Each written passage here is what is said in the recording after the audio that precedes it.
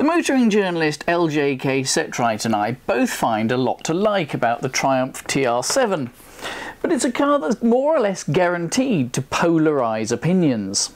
The Triumph TR7 was really an excellent car, but the factory was so beset by strikes and shoddy workmanship that its reputation was damaged beyond repair. The Triumph TR7 was a terrible design that nobody wanted to buy. BL blamed the workers and closed down the factory, but it was still a horrible car that nobody liked. So who's right? In this video I'll be driving a TR7 and digging into the archives to find out.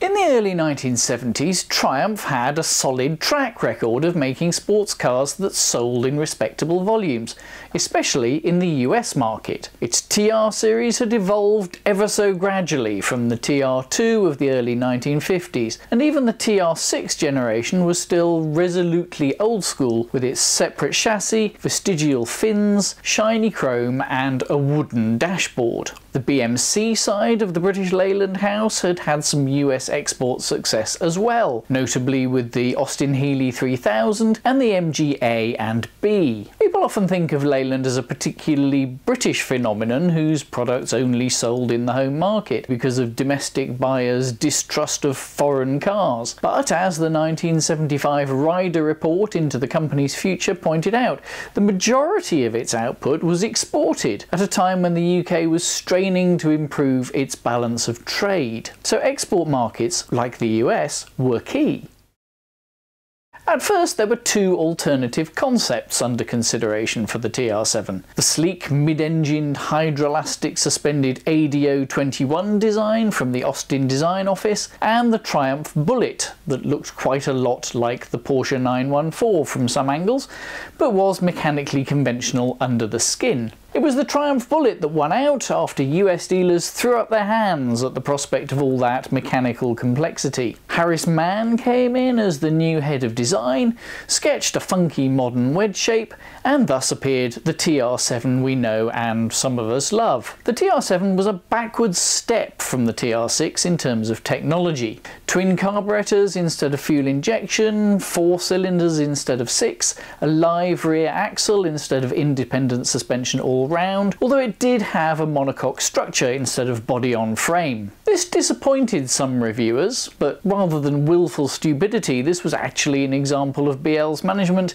in particular engineering chief Spen King, listening to what the market wanted. Not the UK market, mind you, but the US, who wanted simple cars that didn't go wrong as often, and when they did, you could fix them in your teepee with a tomahawk or something.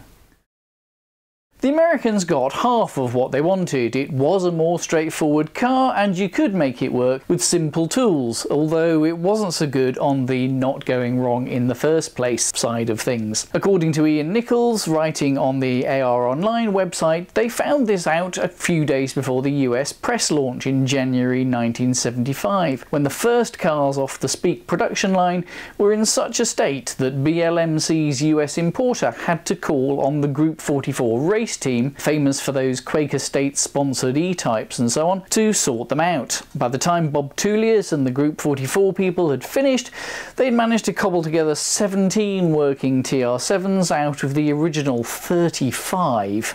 Wasn't a good omen. I like the TR7's styling. I always have, since it came out when I was a small boy, and it seemed very modern and chunky in a way that left behind the old world of chrome and fins and obviously terrible aerodynamics. And Joanna Lumley drove one in the new Avengers too. I'll grant you that this edgy, wedgy shape is an acquired taste though, particularly those curving slashes in its flanks. The finished car is reasonably faithful to the vision of its designer, Harris Mann, although some compromises were made for production, and some of them irk him still, as he told me when I met him at the BL Day in Milton Keynes last year. These headlights were supposed to be more smoothly fared in and less reminiscent of toilet seats, for example, and the bumper should be a cleaner design as well. When I talked to Harris Mann, he pointed out that the US cars had a smooth one-piece rubber bumper that's much closer to his original design. Some people say that the abruptly interrupted roofline of the fixed head drop-head version makes it look like a tank, which I think is a bit harsh. The obvious soft-top version hadn't been part of the original launch because at a key point in 1971, the US National Highway Traffic Safety Administration issued new rollover roof crush rules, leading to a widely held fear that all soft-top cars were likely to be banned. That ban never materialised though, so once the worst flaws in the basic car had been sorted out, the engineers turned their attention to this drop-head version, which most people think is a far prettier car. It's certainly very neatly done with this flat rear deck, and it looks great especially in some of the expanded Canley colour range, like this gorgeous shade of Persian aqua. The interior is a really nice piece of design and was well ahead of its time, with a much more mid-80s feel than 1970s. The dashboard and fascia are clear, clean and modern looking without being overstyled. There's bags of room, the seats and driving position are comfortable and the ergonomics work really nicely. It makes contemporary stablemates like the MGB and Triumph Dolomite feel completely archaic. 40 years on, this particular example feels very solid and well screwed together, but that wasn't necessarily a given.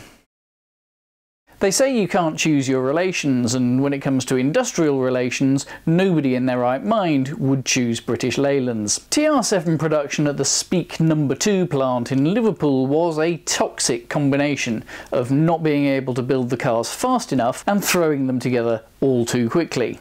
Because early TR7 production output was so slow, and the falling value of the pound against the dollar made North American exports more and more competitive and profitable, the UK and mainland European launch was postponed several times.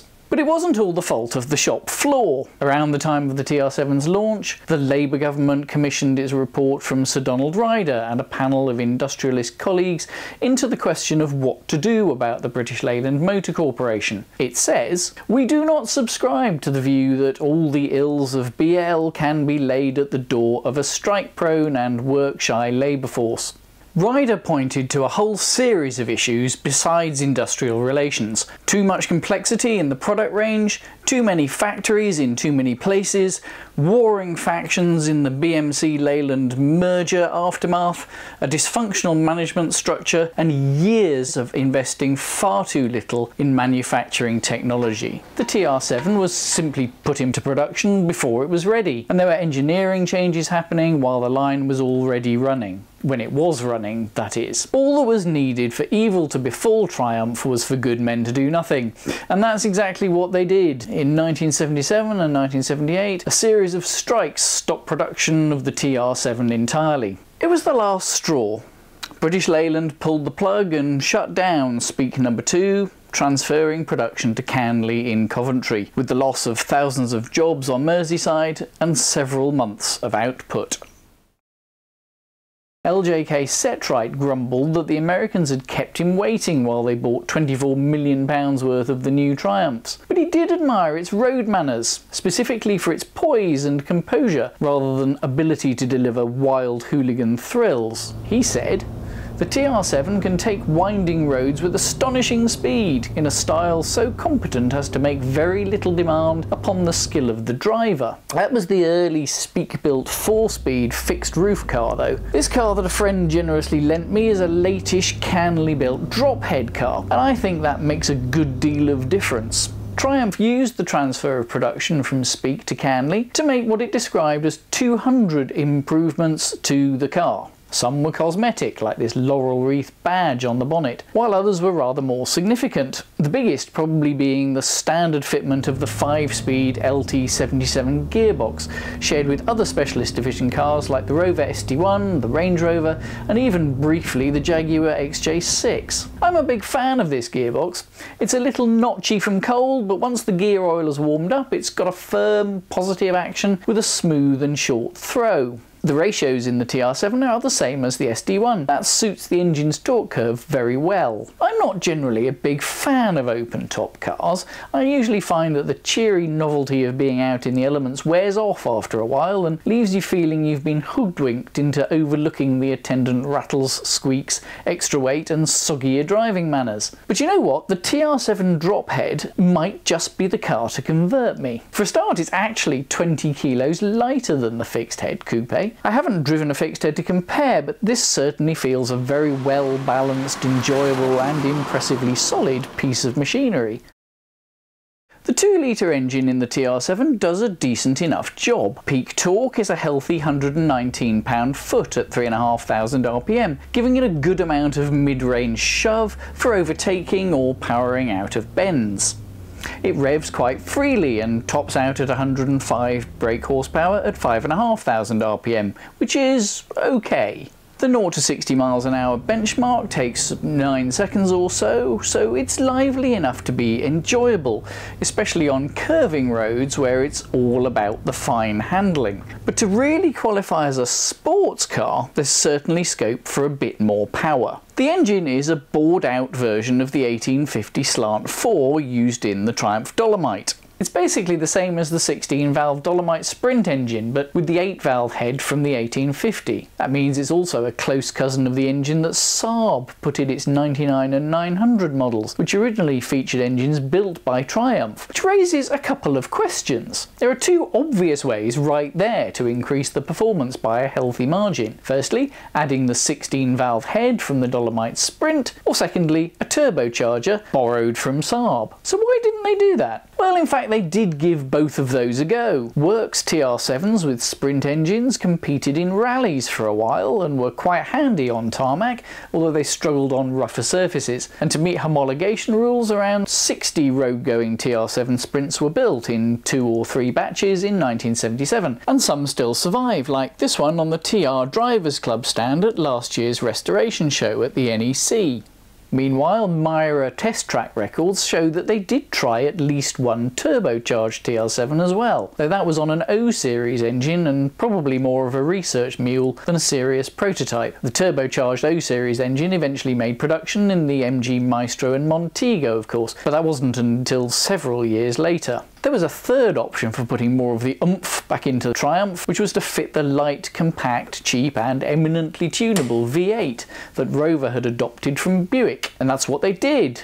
The TR8 version and the drop head were launched in the US first in May 1979. As with the fixed head coupe, the European launch of the drop head convertible was almost a year later, in the spring of 1980, and the TR8 never did make it to British showrooms, although a handful of right-hand drive cars did somehow escape. According to Spen King, this was more driven by the company's limited ability to produce the V8s and meet the demand in the SD1 and the Range Rover.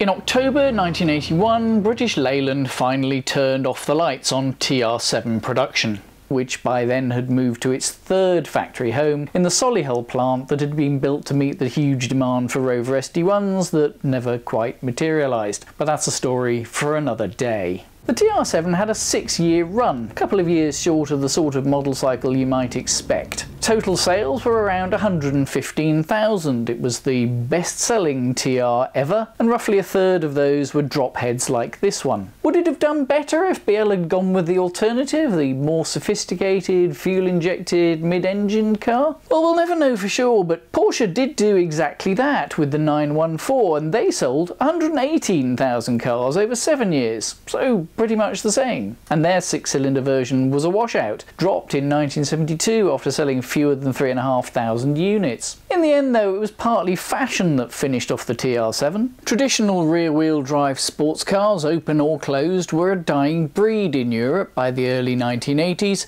as people turned to the new cool kid in town, the hot hatch. And if you want to see how I got on driving one of my personal favourite examples of the hot hatchback formula, then I recommend you watch this video next. Meanwhile, thanks a lot for watching this one.